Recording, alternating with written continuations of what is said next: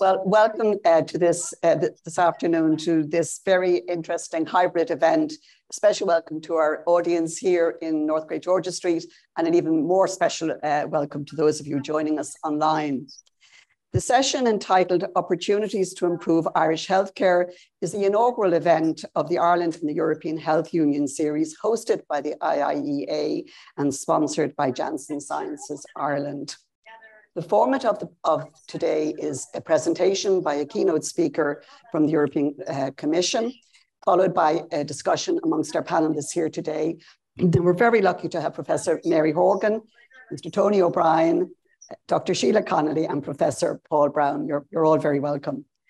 After the panel discussion, you, the audience, can join in. For those of you who are watching online, you can use the Q&A function on your screen. Please feel free to send the messages in the questions in during the course of the presentations, and we will come to them later. In putting a question, please identify yourself and any organization with which you are affiliated.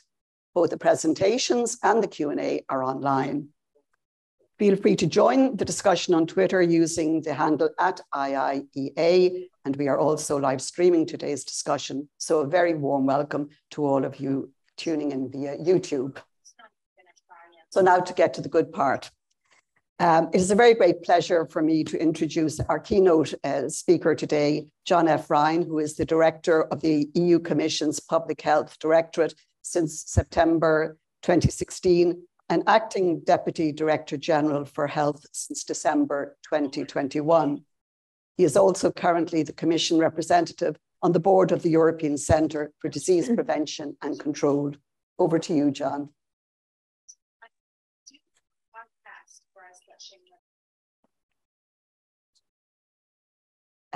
Sorry, could I interrupt you? We're just having a problem here with the sound.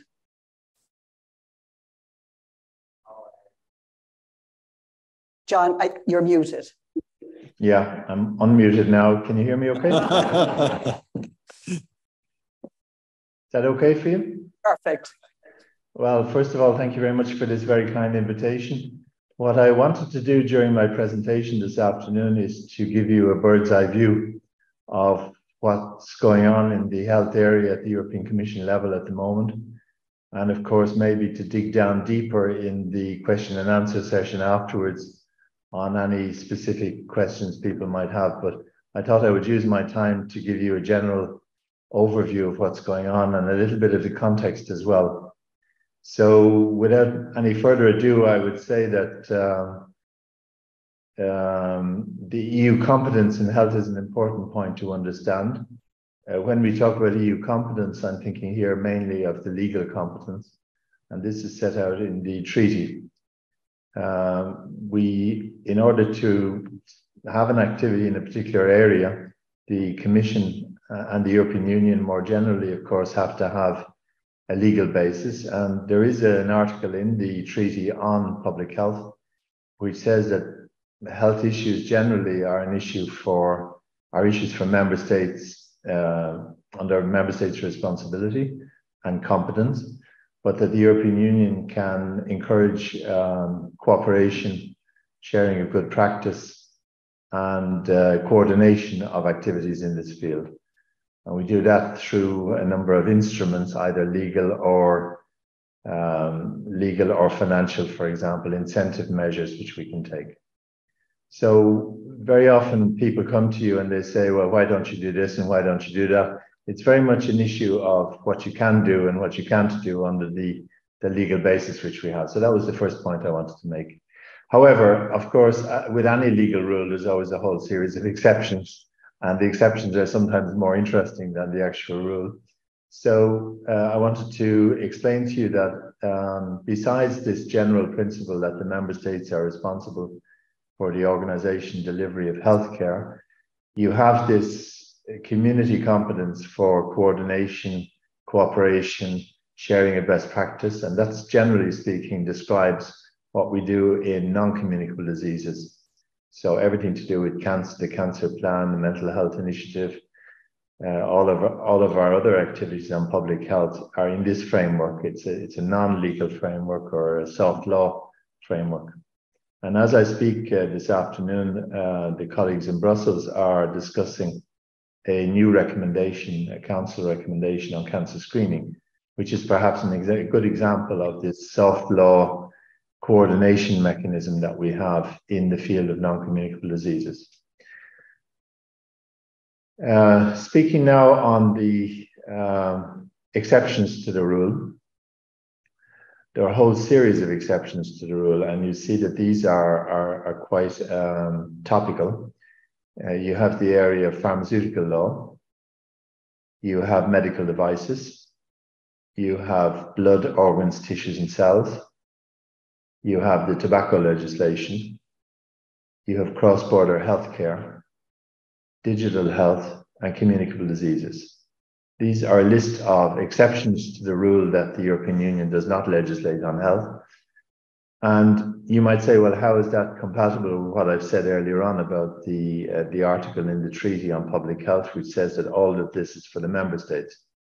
Well, the legislative examples which I gave you just now on pharmaceuticals, medical devices, blood, tobacco, cross-border healthcare, and communicable diseases, digital health, all of these examples arise from the internal market legal basis, where we have a very wide and strong legal basis to harmonize European legislation.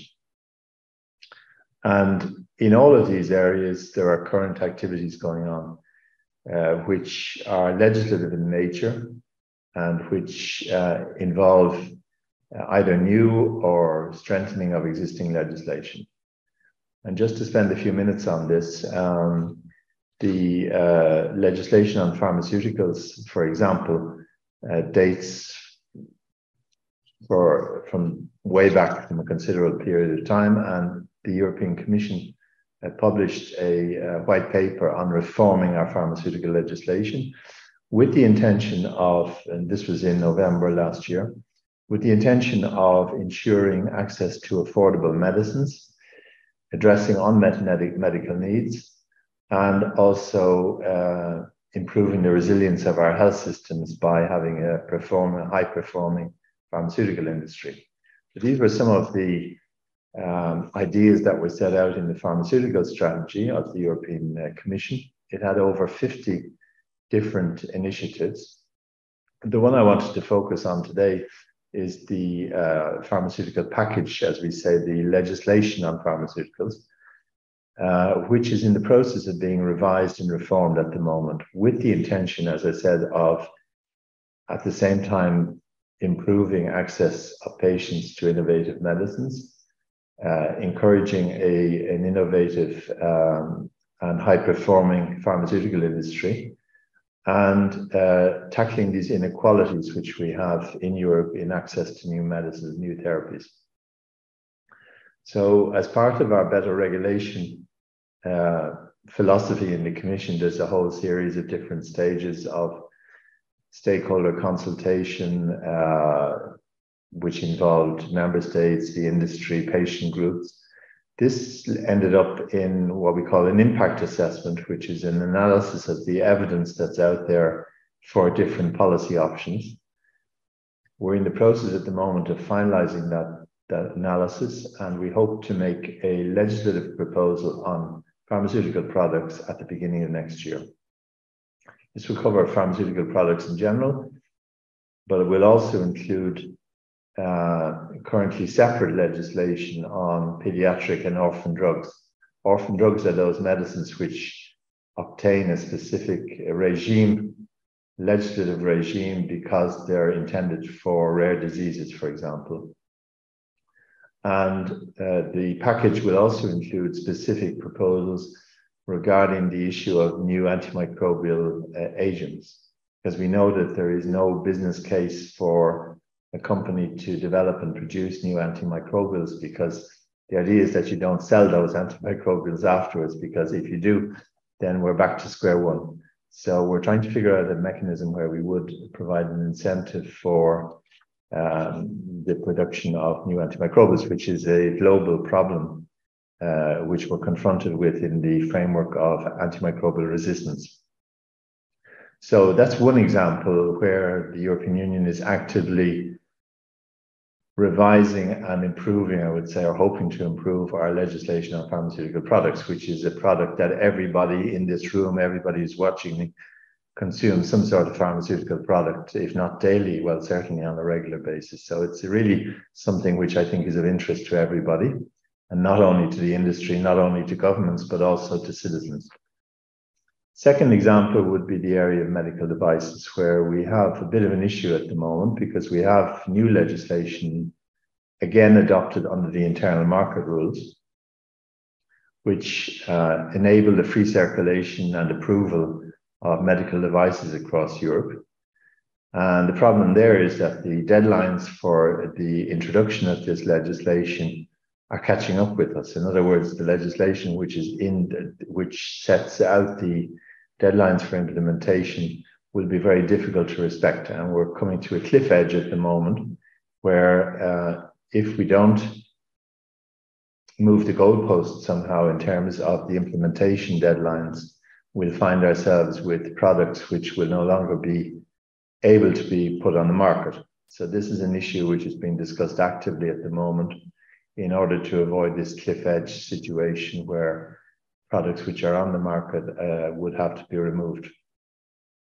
But again, an example perhaps of health legislation or health products legislation, which really affects more or less everybody because everybody consumes these sorts of products. Third example would be the blood, organs, tissues and cells legislation. And if you remember the scandal of tainted blood or contaminated blood many years ago, this actually led directly to the implementation of this European legislation. And this is being revised at the moment as we speak in the European Council and the European Parliament to put in place new arrangements for the approval and transfer of blood, organs, tissues and cells. Quite a very strong ethical aspect to all of this, of course, because the question of whether donation should be paid for, the question of the transfer of cells, for example, it's all quite complicated from an ethical point of view.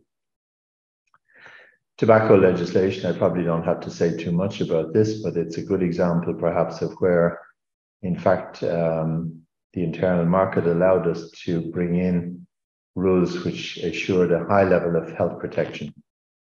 And I must say, when I started in public health in the Commission, this was my first dossier, and developing the tobacco legislation. And in fact, our justification at that time for introducing an internal market directive on tobacco was because Ireland had introduced a national law, which we wanted then to consider from the internal market point of view. And the result was that we introduced a European directive, because if the Irish and some other member states had introduced national legislation, this would have meant that the internal market would have been obstructed.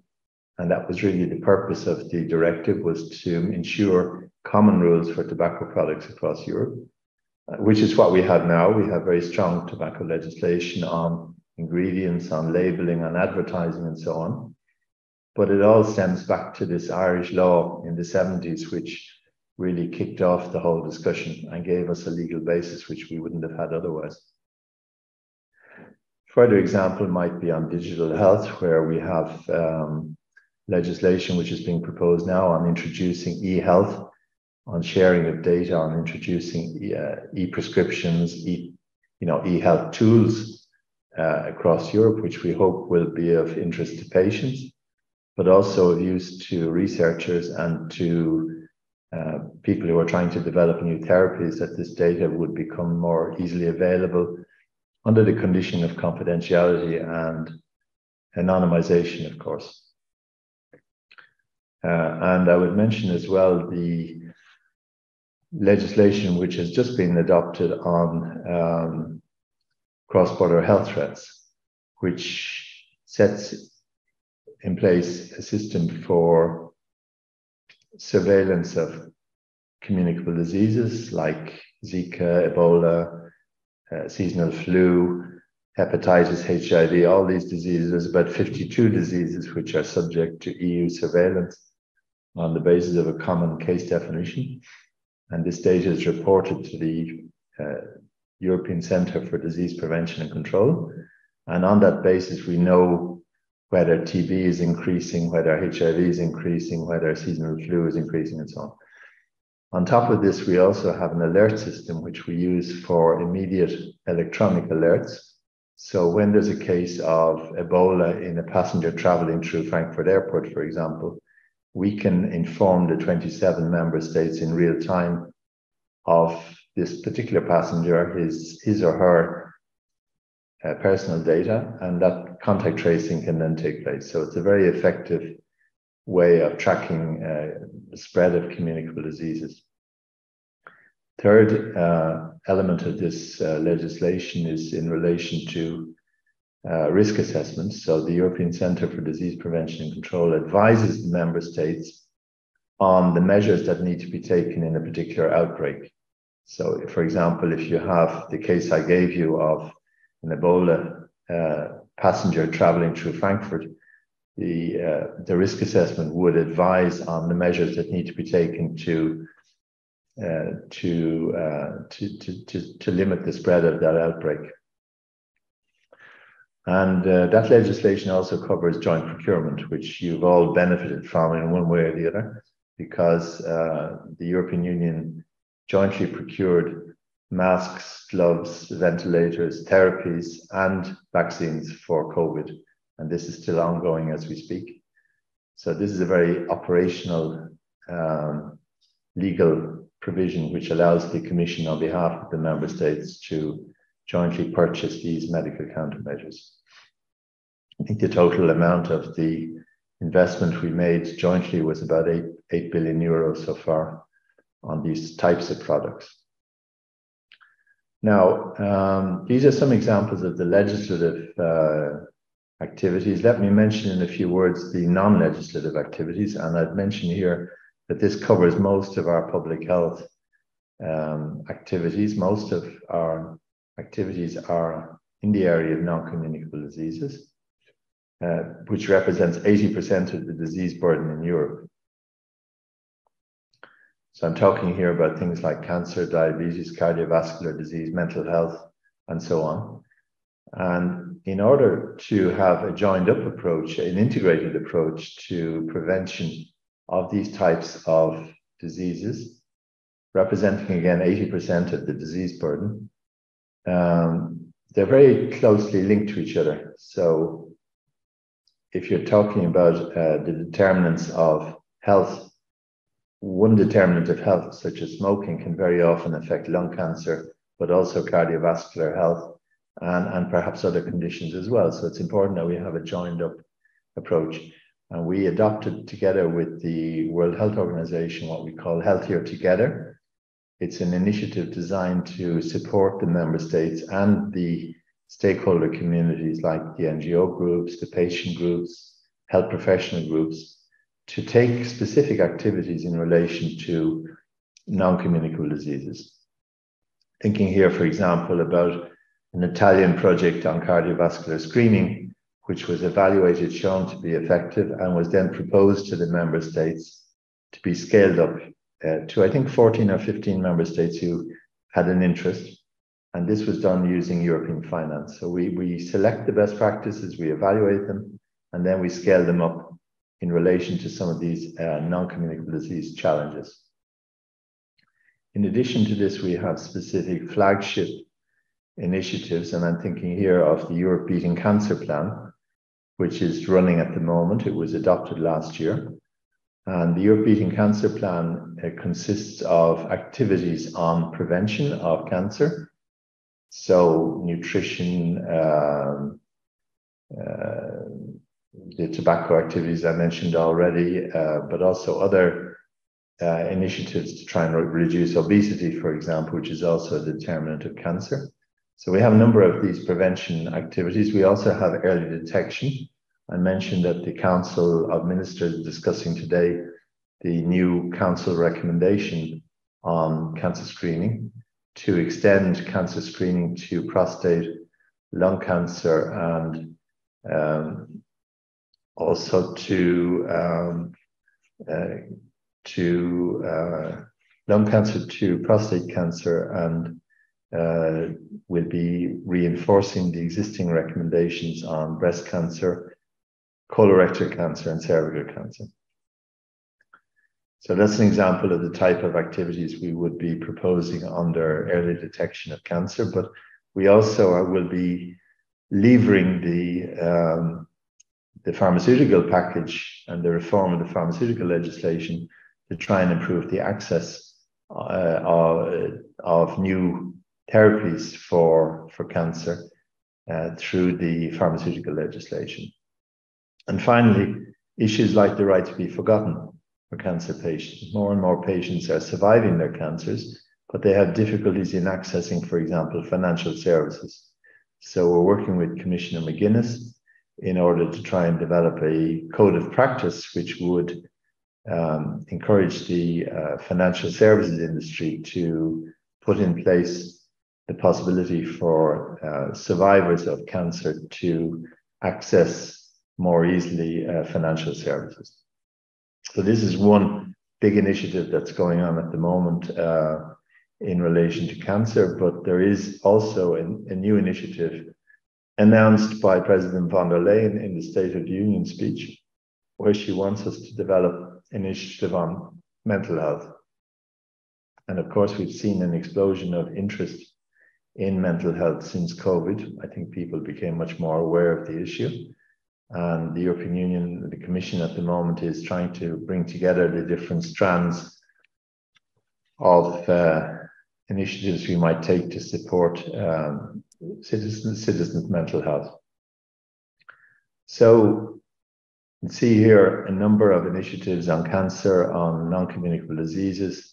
I should mention as well the topic of vaccination, because vaccination is not only a COVID issue, it's much wider. And there is a lot of vaccine skepticism, which has not disappeared. I would say it's increased over the last few years. And therefore, the Commission is also trying to support the public health promotion of vaccination as a public health tool. And we're working very closely with our member states, with the Czech presidency at the moment, particularly also with health professionals, whether it's physicians, doctors, nurses, pediatricians, to try and encourage them to engage and support vaccination. Now, say a few words about health in all policies, or global, the introduction of health in other EU policies. That's quite an important part of what we do. I was online yesterday with the European Environment Agency on looking at the links between climate change and health. And of course, climate change is something that's happening very much in the background, sometimes in the foreground as well, but it has huge health implications, both for vulnerable groups in our population, but also for our health systems, I would say. And this was something which was discussed yesterday in the context of the European Environment Agency report.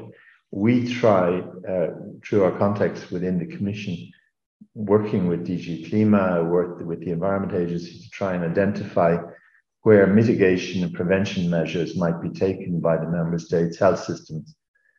How can we equip the health systems in the member states with the tools to deal with these sudden events, which can be quite catastrophic?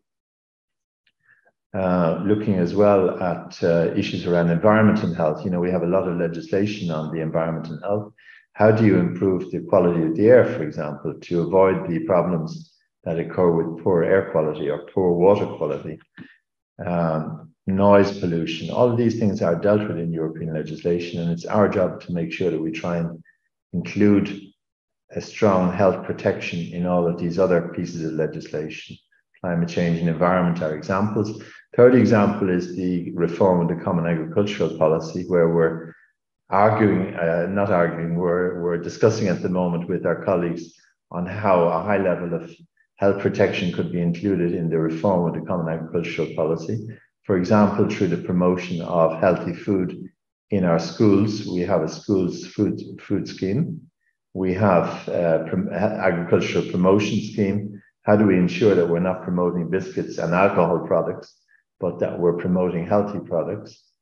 The issue of red meat, of course, is also an issue linked to climate change as well, but it's linked as well to the agricultural policy. So you can see we're trying really to identify those levers within other policies, such as agriculture, environment, climate change. Taxation, of course, is another example where we're trying to make sure that the taxation rules don't undermine the alcohol control policies or the tobacco control policies, which the health departments are trying to put in place.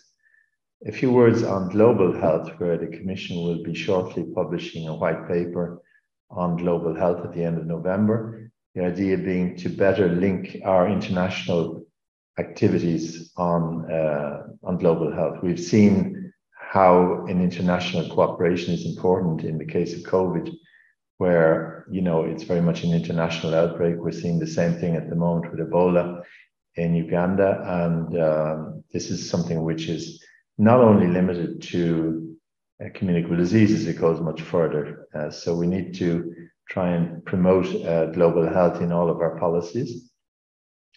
And I would say, in my final words, I would say that we have a number of support mechanisms. We have our agencies which support us in all of this work. We have the European Environment Agency, I mentioned already, the European Medicines Agency in Amsterdam, which analyzes and approves new vaccines, new medicines. We have the European Centre for Disease Prevention and Control in Stockholm, which controls all of the collection of data and surveillance on communicable diseases. We have the Bilbao Agency dealing with health and safety at work. And finally, I'd mentioned the Lisbon Agency on illegal drugs. So you can see we have quite a lot of scientific agencies which feed into our policy-making work at European Union level, which of course support the member states directly. And perhaps my last word would be about finance. I think COVID has had one benefit, which is that it has woken up on the need for stronger investment in health. And we now have quite a strong EU for Health program, which finances the type of activities I've just been talking about. We have the Horizon Europe program, which provides research funding for health, also very strong budgetary resources available there. And probably most importantly of all, we have the Recovery and Resilience Fund, which is something specifically set up in the context of COVID, where over 40 billion euros have been spent already on health projects. This Recovery and Resilience Fund far exceeds the money that's available in the health program and in the research program. So it's not something you should forget about. And it does provide the actual financial tools for the member states to invest in antimicrobial resistance, stewardship, providing for strengthening of hospitals, primary care, and so on and so forth. So I hope I've given you a quick helicopter view in 20 minutes, 25 minutes of what's happening at the European Union level. I'd be very happy to engage in the discussion as we go through the meeting. Thank you again. Thank you very much, John. That was really, it was very informative, but it was also very interesting. Thank you for that.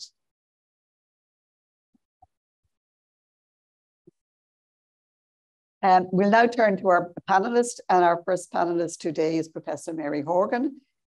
She is the current president of the Royal College of Physicians of Ireland and the first woman in the roads 1654. I think that means ever. But, she is also the former dean of the School of Medicine in UCC and an infectious disease expert herself. You have the floor, Mary. And thank you for great talk. As an infectious disease doctor, one of the areas that was spoken about was the human health, animal health, the environment. They're all linked. And I think there is an onus on us as a country to really highlight the One Health issue. I think we're really strong in agriculture. The thing that troubles us most as infectious disease, infection community are two things: emerging infections, which are predominantly go from animals to humans, as happened with HIV, SARS-CoV-2, Ebola, Zika, and secondly, antimicrobial resistance, which is really a global threat because We have very little development in new antimicrobials, and that was pointed out. So it's really welcome that the Commission is looking at ways of encouraging pharma to produce new classes of drugs, antibiotics. But as a country, and certainly at a university level, from a research point of view, I think, and intergovernment collaboration, I really think we need to strengthen that One Health initiative. We do have vet schools, we've health sciences in most of the universities here. Tagus is part of it, and there's really strong research there. But I do think we should be coming together as a country stronger in that area. Thank you very much, Mary. Tony, we'll move on to you. I think you are well known, a former head of the Health Service Executive here in Ireland. And also, I am told that you are an emergency first responder, amongst many other things. You're now lecturer in health strategy at Trinity College Dublin. You're a chartered director, honorary member of the IMI. So, Tony. Hopefully there'll be no emergency response in this room. I was listening to John's rundown of competency issue, and it struck me, I guess I knew already, but it struck me that every area where the EU has competency in the health space, it has been to the benefit of the citizens of Europe and to the benefit of the citizens in Ireland. And that kind of leads me to the view that we need more of that competency, and we need that competency to be developed and utilised to its greatest extent. For example, John spoke of the role of the European Medicines Agency, very important entity. I think we need within Europe to see a streamlining of the way we provide market authorization, deduplication, and also to look at the way in which citizens in different parts of Europe get differential access at different speeds to the benefits of innovation.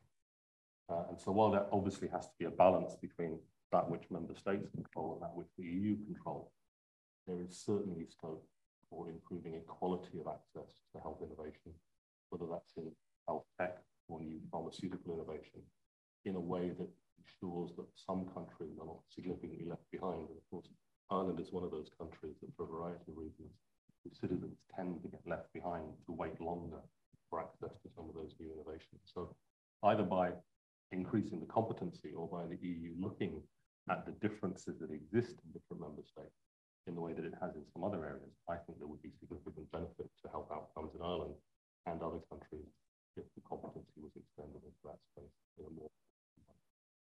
Thank you for that, Tony. Sheelah is Dr. Sheelah Connolly is a senior research officer in the Social Research Division and joint research area coordinator for health and quality of life research in the ESRI. Her main area of research is in health system reform, with particular reference to healthcare financing and access. Could I ask you, maybe in your presentation, for your views on how you see these these initiatives at the EU level assisting Ireland in reforming our own healthcare system? Sure. So I suppose a lot of our work that we've done over the last number of years is sort of cross-country comparisons, and I won't go into very much detail, I suppose, on the findings from these studies, but just, I suppose, some caveats from them. One around that when we're doing these sort of things, the importance of looking at the definition and knowing what is being measured, and is it being measured, you know, in a consistent manner across the countries. And I suppose the other is that understanding the context for the particular countries and what is happening within that country. I think, you know, there's a lot to be learned from other countries of what is, you know, is done in other countries. But I think we also need to be careful. So I think back in 2011, we had a new proposal for Ireland around a system of universal health insurance, which is going to be based on the Dutch model. And the idea was that we would try and import that system and bring it into the Irish context. But I think it didn't happen for a number of reasons. But I think one of the reasons that it didn't happen, and one of the things that maybe wasn't thought out of initially, was that in order to have that sort of system, you need quite a significant population in order to have a number of insurers to have sufficient level of competition. And I suppose from my kind of in the work that we've done, it's really to think about the context and not necessarily take off the shelf solutions from other countries and try to apply them in Ireland. And yes, there's a lot of things that we can learn, but it's often about digging a little deeper and see what we can take of what is applicable in the Irish context. Thank you for that, Sheelah. And our final panelist is Professor Paul Brown, who is a consultant hematologist and director of the National Adult Stem Cell Transplant Programme in St. James's Hospital, Dublin, and a professor of hematology at Trinity College, Dublin. What potential do you see in the European Health Union? Well, thank you. And thank you, John. I mean, I think there were two things. I mean, my two areas, I suppose, of professional background that relate to this excellent discussion in the John summary. I was heavily involved, obviously, in both the Blood and Tissue Directive implementation and its implications for delivering, new cell treatments and other related treatments. And we've just come literally from a meeting to highlight the importance of European collaboration this morning, involving many European colleagues here in Dublin, between the National Blood Centre, the National Transplant Centre, and the relevant competent authority individual representatives in this country and our European colleagues. And I would absolutely echo what's just been said around the panel in terms of the hugely positive contribution of these particular competencies that were specifically, as you said, exceptionally, John, mandated within what is otherwise, in some ways, that I'm learning this, a cooperative framework. I suppose my second area, related area of professional interest over many years has been gaining access. I work in rare diseases, blood cancers in particular, but as a cancer specialist and someone who's been heavily involved in many years in implementing new treatments for particularly blood cancers, is working, finding ways to, and again, echoing what Tony in particular has just alluded to, the important gap that exists, particularly and differentially across Europe, between an EMA approval, the relevant indication or marketing authorization being put in place, and our patients on an equitable basis. And I mean this across Europe because of differential paying models. And historically, not in Ireland, actually, for most innovative treatments until I would say the last 10 years, really new therapies were made available, so to speak, at the same time, independent of one's capacity to pay. A disturbing trend that probably isn't fully appreciated in general now is that there are now examples I'm aware of where the capacity to pay or a particular insurance model may in Ireland give access differentially to new treatments, and this is simply not a tenable position. And I think there's an important gap. And one of the lessons you alluded to, John, that from COVID, and apart from the mandated and the competence legal functions, I mean, the enormous degree of cooperation in engaging with industry, whereas individual countries who simply wouldn't have had access in a competitive way to an expensive new vaccine that we all received, there was a European approach. And our cancer community, and I mean, we're part of this internationally, has been lobbying to find commonalities that are appropriate within the European frameworks. And I'm welcome, therefore, the further initiatives around the pharmacy package, I think John described it, where there is a commonality in engagement. And we have to do this. Every single, I would just finish by saying, every single successful innovation, including the ones we discussed this morning, have arisen by partnership between health professionals, scientists, and our colleagues in industry. And there's no other model, but it requires support through the legislative model. And certainly in Ireland, we've seen the final thing I would say, just an example, won't go into the technical details, but a particular cancer, the Irish Cancer Registry, which is an enormously valuable resource in trying to see in the real world in Ireland how we're doing in a very simple way, how long are people living with different cancers. And the Irish Cancer Registry in Cork have just published an update, and it was very pleasing for us to see that at the top of the list of success was a particular blood cancer. And we've done a detailed analysis in that particular case where we can show clearly that access to community-based treatments about 10 to 12 years ago, so, and that's important, has now had a phenomenal improvement, over 1/3 improvement of survival, which means many hundreds or probably several thousand patients in Ireland with that particular disease. But it took 10 years to see that impact on outcome. So I think if we go back to what Tony has alluded to, would have in his previous role had to deal with in another angle, if we allow, how would I say, access to these drugs to be driven by very well-intentioned but particular communities and particular cases, rather than having a coherent European approach, we're going to have more and more challenges. So they'd be my observations at this point. Thank you very much. Now it's over to you, the audience here and online, to send in their questions and to identify who you are in the process. But I'm going to take the prerogative of putting in two questions first to John.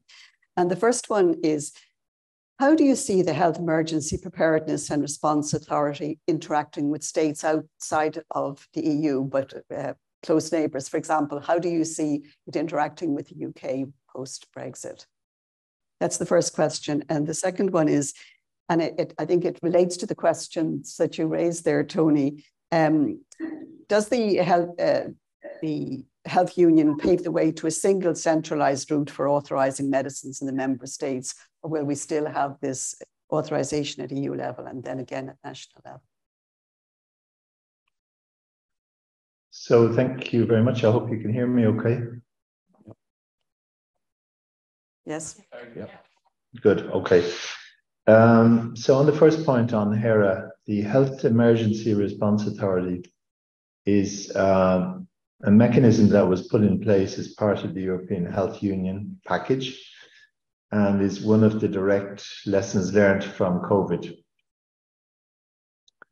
And I described before the process we put in place for joint procurement of medical countermeasures. This process was very much on the hoof. It was very much ad hoc because we had never before used this joint procurement mechanism in peacetime or in a situation of urgency. So it was a completely new mechanism which had really to be made operational very, very quickly. And we carried out a whole series of procurement mechanisms on gloves and, logistical support like syringes, gloves, gowns, ventilators, therapies, and then finally vaccines. It was considered by the Commission that it would be good to have an agency in place that would permanently take care of this type of procurement. And if I might quickly describe the Health Emergency Response Authority, it's designed to identify upcoming threats. We were talking earlier on about the risk of zoonotic diseases. This is certainly one of the areas where we think a future threat would originate. So horizon scanning for these future threats is important.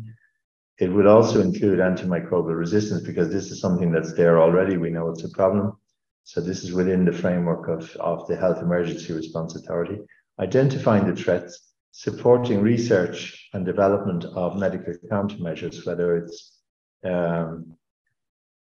antitoxins, vaccines, therapies, whatever it might be, to try and encourage research in these in development of these products. And thirdly, to encourage the production and to actually arrange for the procurement of these products, which can be done, of course, in advance in terms of reserve contracts and so on. You don't actually have to have the products on the shelf in real time, but you can reserve the production capacity. So this is the idea of the Health Emergency Response Authority. It's largely based on the BARDA mechanism, which is a similar mechanism in the United States. And I would say, finally, that on this issue, that security of supply is a real concern, because if you have pharmaceutical products or parts of pharmaceutical products which the supply of which can be endangered in an emergency, and we saw this in COVID, then you have a problem. You may have the products in existence, but you may not have access to the products. So ensuring security of supply is a real issue here. Now, in terms of the international aspects of this operation, there have been contacts with the United States, contacts going on at the moment with Japan and with other parts of the world, in particular with Africa, on local production of vaccines. And we are engaged in international discussions on pandemic preparedness, carried out at the moment through the G7, G20, through the WHO, through COVAX and all the other mechanisms that have been put in place. So HERA is very much involved in the international aspects of pandemic preparedness and response as well. The contacts with the United Kingdom are dealt with in the framework of the withdrawal agreement and the framework agreement which we have with the UK.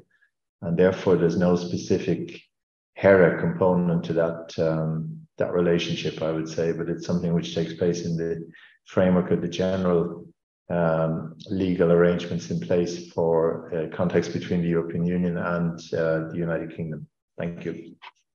And on the issue of a centralized route for authorizing medicines in the EU, do you see that becoming a reality, or will we continue to have authorization at the European level and then at the national level?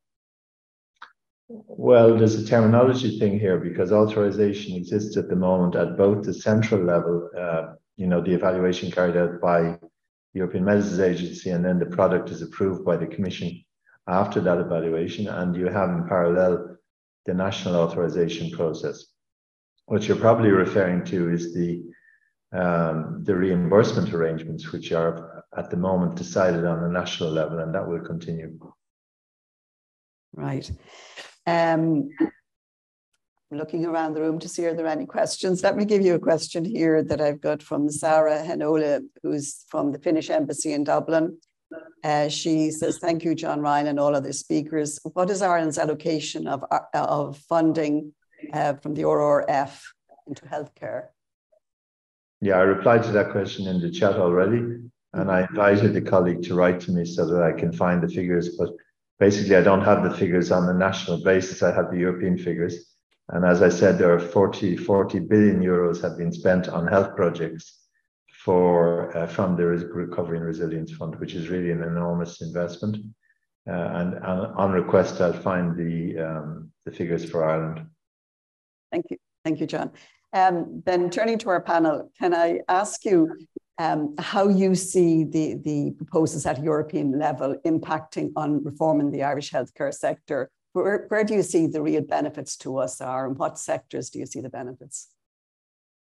Mary, if you'd like to. Well, I think traditionally our relationship had been with the UK when it came to healthcare. We modelled a lot of what we did on that. I think we need to take that leap across and really strengthen our relationships with our colleagues in Europe. All, as Sheelah said, our health services differ, often nuanced depending on the population. But I do think that the relationships really do need to be strengthened. Heretofore, we didn't really have that. We're starting to do it certainly at a training level, where we're exchanging trainees across who obviously, I'm talking about medicine, it may very well be done in other areas. And for us to have a presence in Europe, I know there's a lot of engagement with ECDC, but despite, we traditionally went to the English-speaking countries when it came to training, but I do think that strengthening is really important. And I certainly saw the benefit of it during the pandemic, where we were able to exchange information, policies really quickly with other scientific advisory groups. So I think move away from the tradition of English-speaking health services and go into mainland Europe. Tony, where would you see the opportunities? I agree fully with what Mary said. Obviously, I think there are huge variations in the way healthcare is delivered across all of jurisdictions of the EU. Opportunities for learning from each other around strengths and weaknesses of each system, and every system does have its strengths and weaknesses. But obviously things like the cross-border directive, given the particular challenges we have in our health system in Ireland, are an important safety valve for patients who would otherwise have further delays in access to treatment. And I hope that we will see more of that, in that irrespective of which country you live in, as a European citizen, I would hope that we will move towards an equity and equality of access towards the healthcare that we need. And that obviously exists in a whole series of domains I already mentioned about new medicines. And John is right, reimbursement is the pointy end of that. That's not currently within the competency. I hope one day it will be, because as long as you have twin speed or multiple speed processes around access to the healthcare you need, you do not have equality of access to the healthcare that you should have as a European citizen. I think it's an inevitable trend. I suspect it will take longer than any of us would want, but I'm hopeful that the experience of working together in the COVID response has demonstrated once and for all that the European countries are much stronger when they act in concert, both in terms of purchasing power and planning and intelligence and so on, and that will eventually percolate into every part of the way we do that. Could I ask you, Sheelah, in light of your research, and comparative research, what do you see, or is it possible to know from the data, what are the barriers to a deeper cooperation in the health sector at the European level? Yeah, so I suppose I think kind of echoing what Mary and Tony have said is that we have very much looked towards the UK as our model.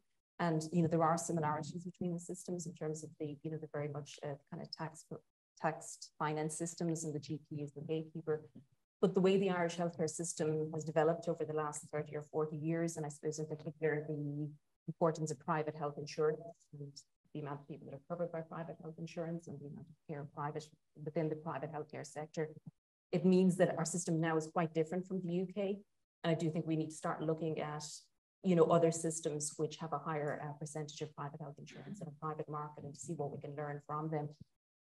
You know, there's nothing to stop us making that learning and to looking. It's just, I think, changing a mindset a little bit, to looking at Germany, to looking at France, to looking at the Netherlands, potentially those sort of countries, and just trying to harness the learnings from those and see what we can actually learn in the Irish context or for the Irish context. Paul, what do you see as the potential in this? Well, I think just building on, I mean, I think what's been very informative even with the discussion from John's presentation is, I think, an appreciation of, as you described it, for example, in the non-communicable disease, and again, the area I'm speaking to specifically in cancer, where whilst there isn't, how would I say, necessarily directives or specific competences, there are clearly through the EU support, if you will, which is very facilitatory. And while I think, back to the earlier point, it's not simply about national reimbursement policies for particular medications, but if you frame this as a community versus, let's say, in terms of how healthcare delivery is across Europe, it is a fact that many of the innovative treatments, in effect, if you're going to link those, for example, to early detection and screening programs, are the sorts of treatments that increasingly can be delivered not in hospital, but actually not only in a clinic, but as we've learned through COVID, largely potentially at home. And I think there are definitely supports that just listening to what I've learned today through the EU supports, if you will, even if certain things are clearly national and certain things are not, where we can, how would I say, drive forward so that it doesn't take as long as Tony and perhaps myself and the panel think to ensure a better distribution. And I think, for example, the use, we've heard specific anecdotes over the years in Ireland of Irish people accessing, let's say, medical care or a program of care in another EU country. It's an incredibly valuable resource, and it's well described in the public domain, obviously by Tony Gorman, but there's no secret. I mean, he's written about it and published it. But I think that sort of has been historically underutilized, and whether that needs to be a driver, as COVID was, for innovation. So I think this dialogue is incredibly useful, and I would certainly put my hand up. There are many of us who are heavily involved in many ways, but probably don't fully appreciate how the EU framework can help us. I learned it through the competency side under the tissue stem, and I reiterate, we have used that. In reality, it has meant a European standard, European interaction across all of the domains, including delivery of care within those areas that are governed by those directives. I fully appreciate that not everything is directive-based, but the second piece that's been described by John, as I say, what you would call these initiatives, if I don't know what the correct term is, this is incredibly useful. And I think we have to be more active. And I would also reiterate, historically, and we had this discussion only yesterday, in terms of the real world access in Ireland, very often, if we were working with, let's say, industry, typically for organizational reasons, it was UK Ireland in terms of who you would have to negotiate with. And I think people don't always appreciate that the reality is that, again, in bringing in innovative treatments and being able to present those for national reimbursement, there's a whole set of complex interactions behind the scenes. But in reality, very often that would be head offices in UK somewhere. Clearly, and if you will, our colleagues in Amsterdam or Frankfurt or in Barcelona, they would be dealing in a different framework. So we have to completely change our methods of engagement as well, and on the ground. Maybe my just, I suppose, real world observations. You're saying we have to do this. Are we doing it? Well, I think we are, and I think Ireland has been very good at it, and I think it's just extraordinarily good to hear what John and his colleagues are doing. And as I said, I had a meeting this morning with another Irish. I mean, I think we've been very good, but possibly we, in the health field, I think we probably, as Mary also said, and Tony possibly held back a little, and we always had the UK interaction. This is particularly in bringing forward certain initiatives, and I think we have to take a fresh look at that. Thank you. There's a question here from Grace O'Malley, a senior lecturer or CSI and clinical lead obesity service. And she asks, I think this is a question for you, John. In terms of emergency response, are principles of access to rehabilitation services and healthcare also included, or is the focus solely on accessing pharmaceutical products, medical devices? She says she's thinking here about climate disaster, cyber attacks. Yeah, I actually already answered that as well in the chat as I was listening to you. We have a whole mechanism in place for emergency assistance of the member states, and it goes from earthquakes to forest fires to health events. And just to give the example of the COVID outbreak, because it's the most recent one, we have been using the civil protection mechanism in order to evacuate and move patients from one member state to another. I mean, at some stage, the French hospital system was overwhelmed by cases of hospitalized patients with COVID, and we arranged for the transfer of these patients to other member states on a voluntary basis using EU funds and EU mechanisms. And I said it was the most recent example. The most recent example is actually the Ukraine war, where we're currently in this situation where we're evacuating patients from the Ukraine medical system, whether they're civil patients or military injured persons, to voluntary member states. So we've set up in place a medevacs scheme to enable the transfer of these patients, which is extremely complicated, as you can imagine, because we can't actually access the Ukrainian territory.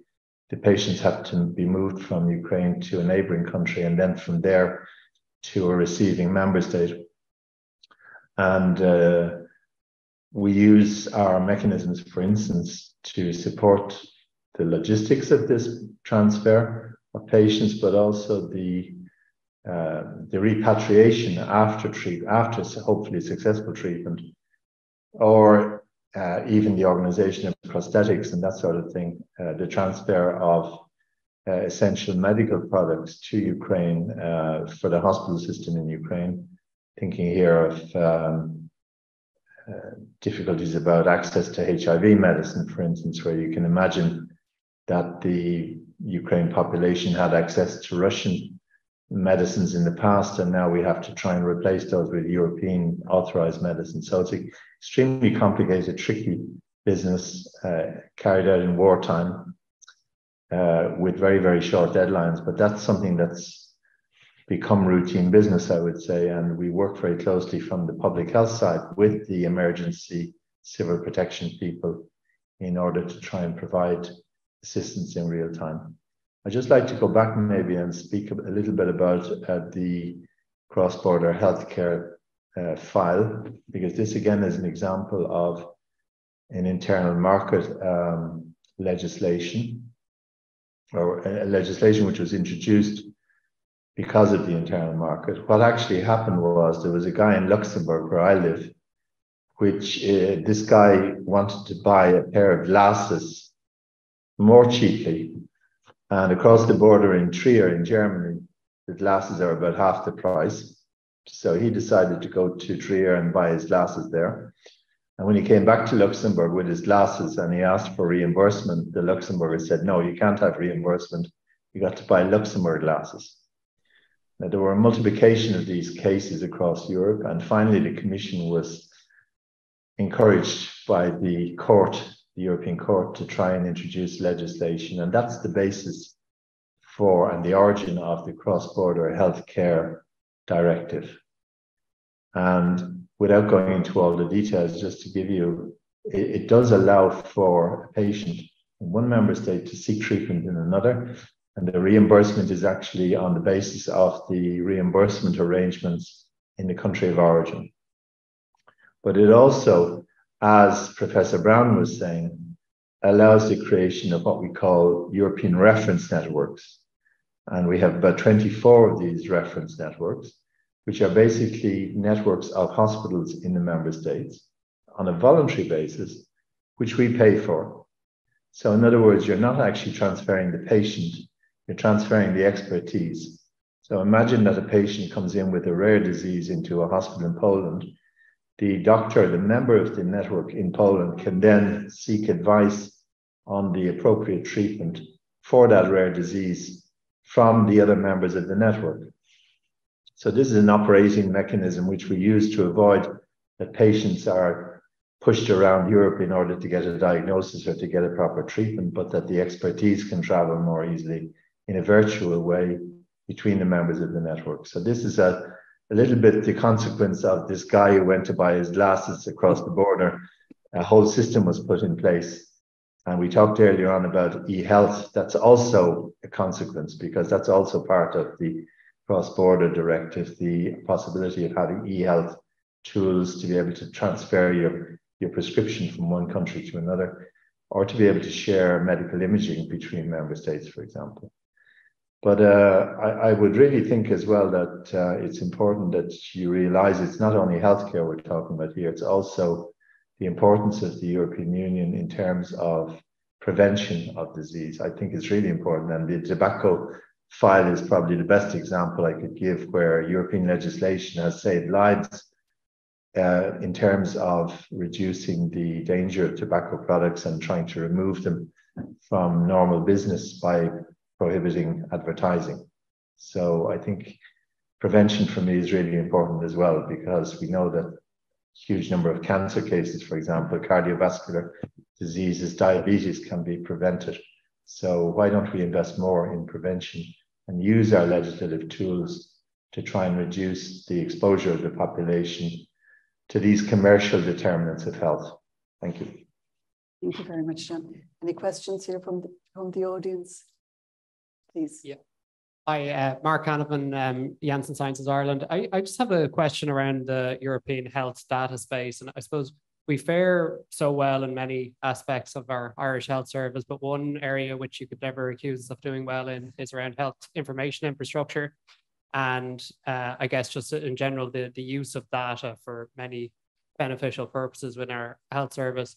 We heard recently from the IIEA, published a really good report last week on what the potential positive implications, I guess, and the push factors, I guess, coming from Europe on health information infrastructure, and how that might really force us finally to develop, a cohesive electronic health record, to put in place a framework around secondary use of data for, better clinical research, better, patient care, better cost effectiveness studies and things like that within our health service.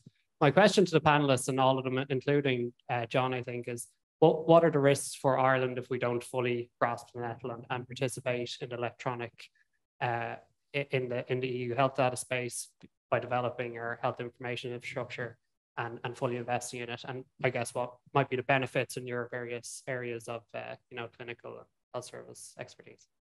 Mary, would you like to kick off on that? I mean, what can I say? It should have happened years ago. It's absolutely essential that we use some unique patient identifier. We all have a PPSN number. I'm not too sure, and Tony may have more insight into that, why we aren't using it. It's absolutely essential. Our country is changing demographically hugely, and we need to meet the needs of our new Irish and the older population, all that. We can't do that without good data, but also not only longevity, but the quality of life that people have, given all the spend that we have. And we have a huge spend in the country, and the data, our ability to base things on data is really poor because of that. I mean, Tony might have more insight into why we haven't been doing it up to now. We all actually do have a unique health identifier. We have that since 2016, but none of us actually know what it is because it hasn't been deployed apart from through the vaccine program, which has been a bit of an accelerant. The truth is, I think, that there has been a governmental hesitancy around two issues. One is the cost deployment and the replacement of many existing manual systems with the enabled systems necessary for its deployment. And in the years I was in the health service, I think I had my first discussion around the necessary legislation in about 2008. It took a very long time for those discussions to get to anywhere because of real sensitivity around privacy issues and data protection, now obviously addressed through the GDPR mechanism. But to answer your question, I think the real danger for us is that our electronic health records at the moment in many hospitals are a room full of Libra Arch files. That is a clear and present danger the safety of patients and clients in our health system. And until that is addressed and addressed effectively, that danger cannot be removed. But also, if the system continues to lag behind comparator systems, our appropriateness to take advantage of research opportunities, development opportunities, innovation opportunities will fall further behind. And that will also be to the detriment of our system and everyone. So it's a really important question you ask. I don't have the answer as to when that's going to be resolved, unfortunately. There are significant moves taking place, which lead me to have more optimism now than I would 5 years ago. Paul, could I ask you to address that? Yes, it beggars belief. And I think it just by chance, the meeting I was at, there was presentations from colleagues in the Netherlands through their blood service and in Denmark, both of which in many ways are countries that within the EU framework we have often looked at for certain system analysis. And of course, they presented excellent and very relevant informational research, what you might call evidence-based analysis in the relevant domains, based on exactly what we're just discussing, completely electronic and totally compliant with GDPR by definition, since they're both highly effective members of the EU and within the framework. It beggars belief. I was fortunate to work in a hospital during the cyber attack, which continues to have an EPR system. We have an electronic system, at least within the hospital I work in. And I have to say, I couldn't go back. I mean, and nor can anyone I know. But the problem is that all of our nursing staff, our pharmacists, and our junior and temporary medical staff are rotating in and out of these hospitals. And I had a conversation on Wednesday with two of them who said, I just can't do this. I have to go to Center X where I'm looking for charts. It just beggars belief, and not to have this reprioritized at a governmental and at a DOI level.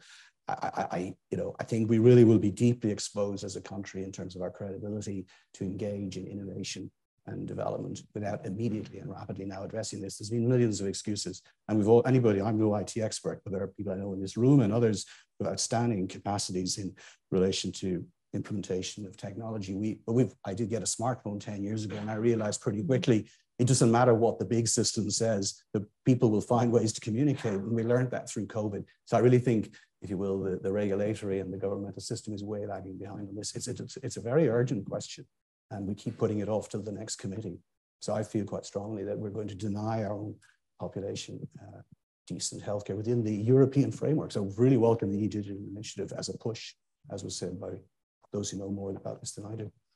Before asking Sheelah, could I just ask you, is the problem political space, political attention, or is the problem financial resources, or is the problem resistance? I can only give a personal opinion. I mean, my sense, talking individually with people who would be in that domain are excellent and very well disposed and absolutely see it. And we've brought policymakers and opinion informers and politicians to see how EPRs work and I don't think there's any resistance per se. I don't quite understand, and maybe, I really don't. And maybe there's people more attuned to. I think maybe communication with our very educated population. We've seen how educated the Irish are to say why it's a good thing, why it's absolutely necessary, and that the drive should come from the public to demand this because of its, it ends up that you get quality care, quality research, engagement with our colleagues in Europe. So I think if the public knew the benefits of it, it would drive the issue. I mean, the one, politically informed piece I mentioned earlier, an analysis that we were able to do with our colleagues in the Irish National Cancer Registry Service, which Tony will be very familiar with his previous domains, is an outstanding resource. And the establishment of the Irish Cancer Registry so that it could actually have access to data was in fact debated extensively in Dáil Éireann and discussed, and was underpinned by a piece of legislation, as you know, to allow access, if you will, to the files. And so it's actually an exceptional piece of, there was an exception made. And for those who know more about this again than I do, but I do know this. And that has allowed us to be at least able to say, well, whatever, but when you come to match what they're allowed access through the registry, and this is just in the cancer domain, with the important other pieces of clinical information, protecting the rights of individuals and their confidentiality, nevertheless, at the same time, you can't do it. And I know Mary would know about this as well. So, I think these are frustrations that the relevant experts have represented. And I don't think there's an intrinsic resistance. Perhaps it hasn't been prioritized, but I would see it. It's as urgent an issue in terms of our strategic policy as a country as anything else. There are some real islands of excellence around the use of data in the healthcare system. The registry, St James's EPR, primary care reimbursement service, there are real strong islands. What there is not is a total ecosystem. And part of the reason for that is historically, if you look at the percentage of our health spend that has been spent to enable our health system, it's very small by international standards. And unfortunately, that came home to roost with the cyber attack in terms of, there were still Windows 2007 computers operating throughout the network. As terrible as the cyber attack has been, and as enormous as the cost of it has been, I think it's probably the trigger for a completely new approach. And I know that it's a central feature of the Slogic project. It's something that the current minister has been speaking about recently in terms of the investment that's needed to bring the health ICT estate up to spec. But it's not going to be an instantaneous fix, it's a slow enough fix. But I think that there are many signs that we're heading in the right direction. Sheelah, are we an outlier in Europe in this area? Yeah, we certainly are. And I think in the health services research space, with every report that the ESRI produces, the conclusion is always we need more and better data.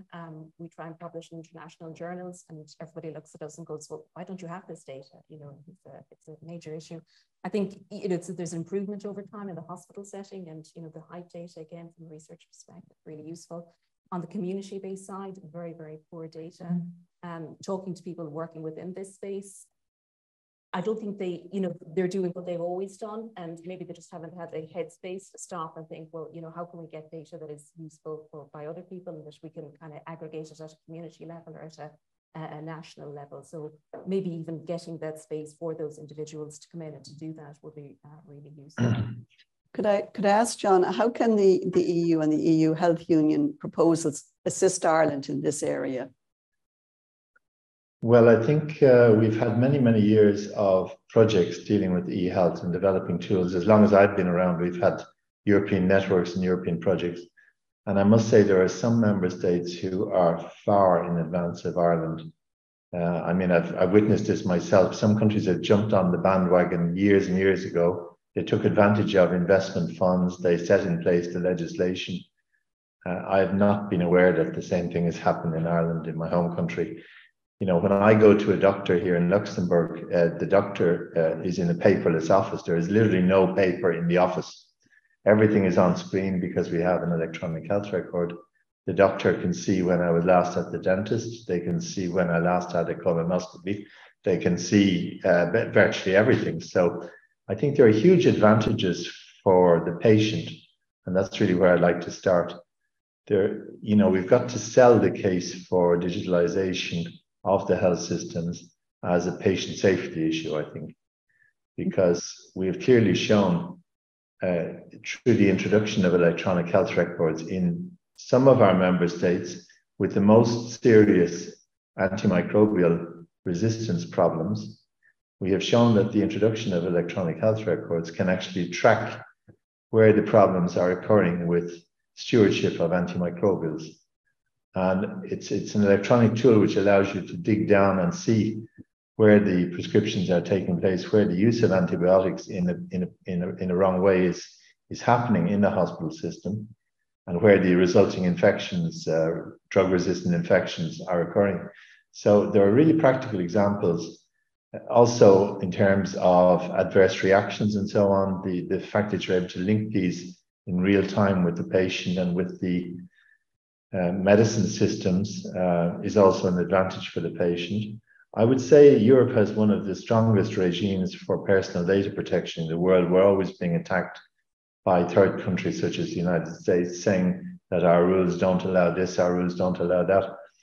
But I think the patient should be reassured that the intention is never to remove patient confidentiality.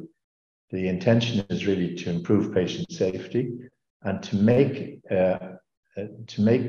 data available outside the silo of the individual healthcare provider, to make that data available to research so that innovative products can be developed more easily in Europe. And secondly, it's also an advantage, a big advantage for the health professional who doesn't have to search around for the results of screenings, for the results of the history of the patient. Is all there in black and white, and it's done in a holistic, integrated way. So the Commission has proposed legislation on the European health data space, which pursues this objective of making data, putting data at the service of patient safety and improved care. Secondly, helping the health systems to manage this data and manage their patients more effectively, particularly as they go between different parts of the health system. And thirdly, then encouraging access to data through sharing of data, through sharing of patient data with researchers. And we've heard mention here of registries. The European Union has been supporting registries for years in the area of rare diseases, cancer, but also in other disease areas. And I would say it's really important that we try and have a much more integrated approach. And that's why this legislation will open the door to an improved data sharing system in the European Union, fully respecting patient confidentiality, together with the investments which we have put aside for the introduction of these systems at national level. Thank you, John. There's two questions here, the back row and then the lady in front of you. Thank you. Bernard Milley. I work for IFA, represent the research-based pharmaceutical industry in Ireland. I have two questions, mainly directed for John. The first is that Europe's ability to attract investments, R&D in particular, is declining against competition from Asia and from the US. In fact, in the past 20 years, the global share of R&D activity in Europe has contracted by about 20%. And so it's quite a big drop. So I guess the question is, will the EU pharmaceutical strategy arrest that slide?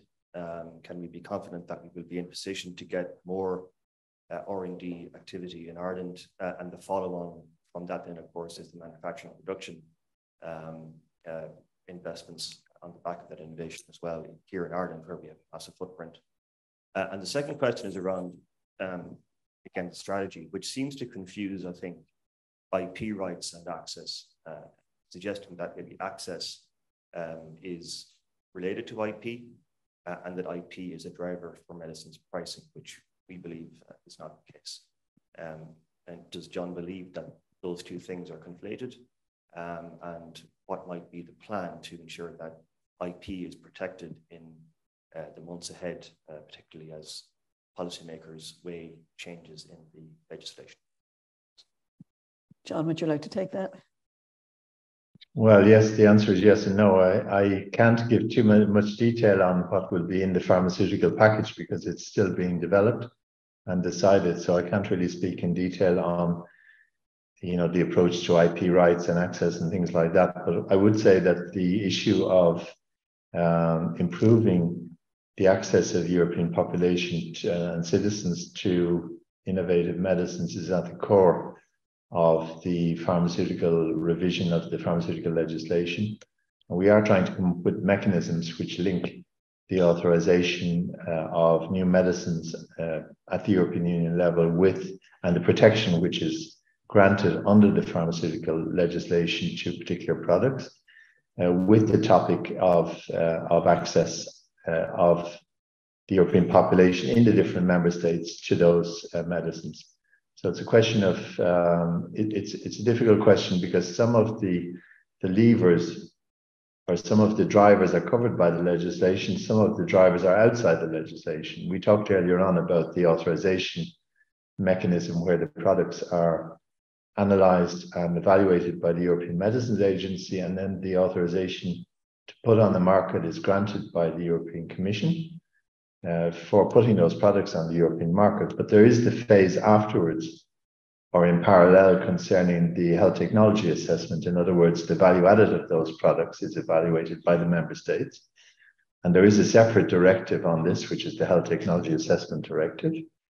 And then you have the decision on reimbursement. So it's not an easy subject really to analyze. And what we are talking about today is the reform of the pharmaceutical legislation. We will be using that reform to try and improve as much as we can the possibility for innovative products to be developed and manufactured and authorized and used in Europe So that will be one of the concerns of the legislation. And at the same time, of course, we will be looking at reinforcing the possibilities for European companies to develop new products. That's being done through our research program, principally. And there's a third issue, which is the issue of security of supply, and that's being discussed at the moment with Commissioner Breton. There has been a Commission working paper published a few weeks ago on security of supply of pharmaceuticals, something we really became aware of, as I said, during the COVID outbreak. So it's not a very simple question to try and answer, but I would say the pharmaceutical legislation does look at this topic of access to innovative treatments and the encouragement of production and innovation in Europe. Thank you, John. I think we're beginning to run out of time, so I hope we can have time for 2 more questions. I think this lady here has a question. Thanks very much. I'm Deirdre Murray. I'm a public health physician. I'm director of the Cancer Registry. So thanks very much to Professor. I didn't pay those things. I didn't know my question. But obviously I echo what people have said previously on the health information system. I suppose my question really is for John on inequalities or inequities. You know, either the e-health initiative or other initiatives.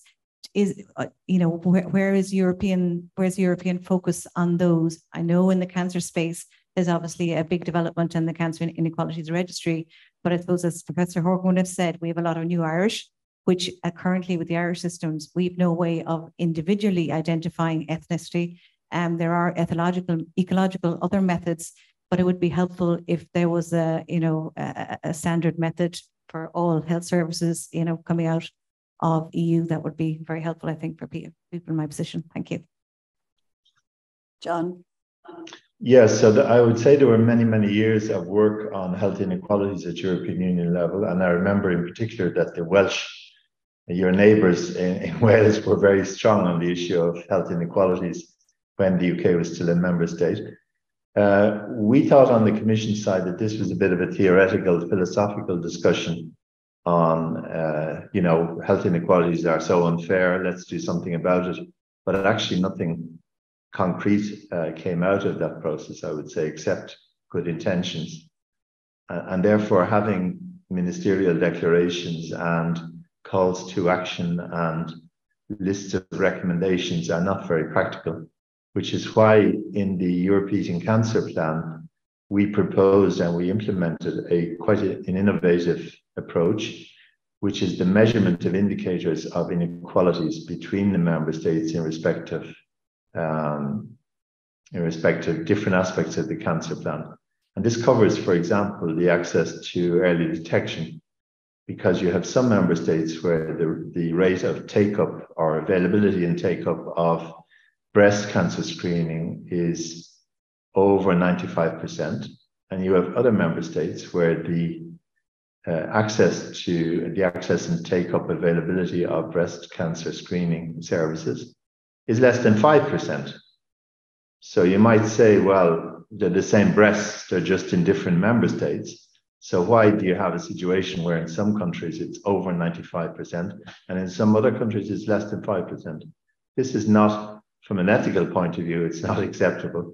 So we really wanted to try and identify these and map these inequalities, not for the purpose of pointing fingers, because the countries concerned, they know that there's a problem, but the idea was to try and then target the investments in those particular countries where the inequalities are greatest.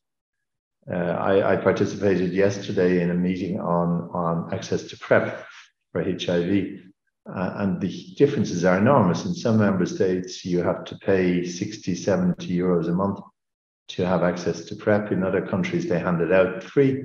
So, I mean, this creates all sorts of inequalities as well for very often reasons which are difficult to understand.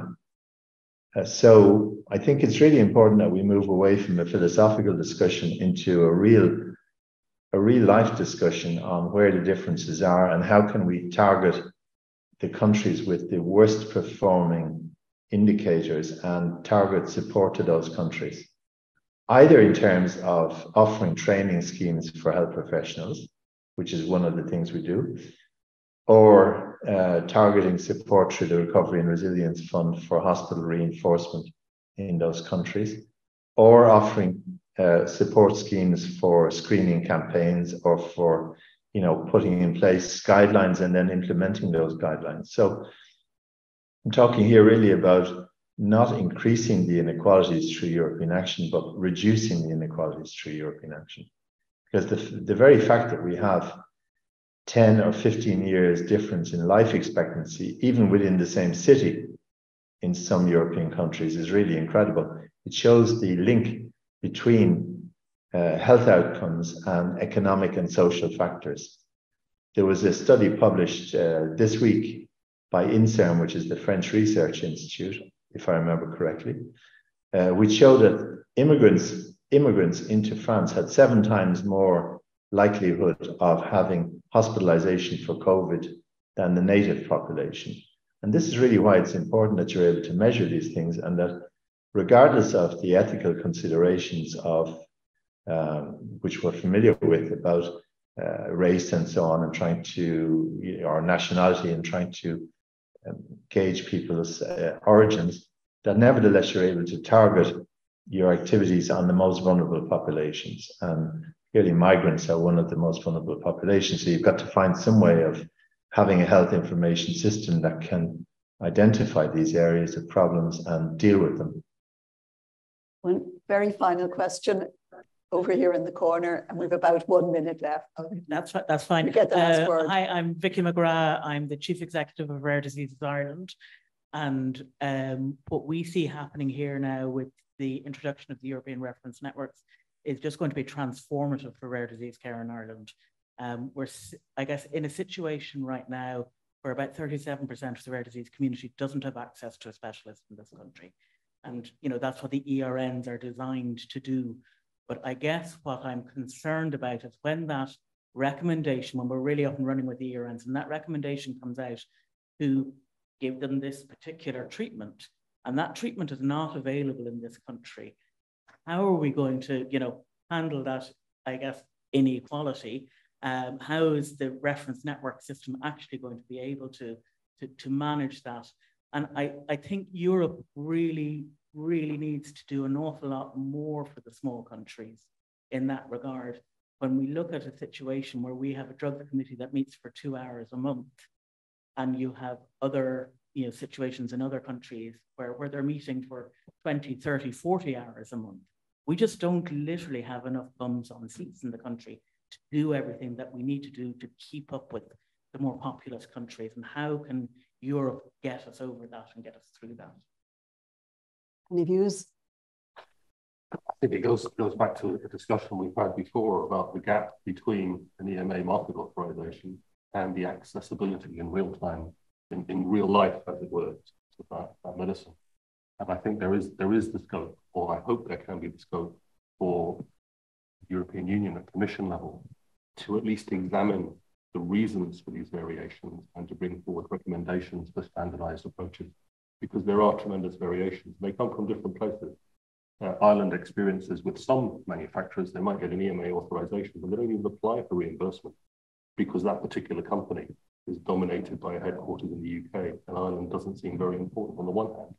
And at the other end of the spectrum, the lag time for approval in Ireland is clearly much longer than in many other states for many drugs. And that's why we've turned into an outlier. I would hope that if the European competency can be used to achieve it, we can be assisted to recognize and improve our position for the benefit of everyone. Thank you. I think we've come to an end. Can I thank all of our panelists?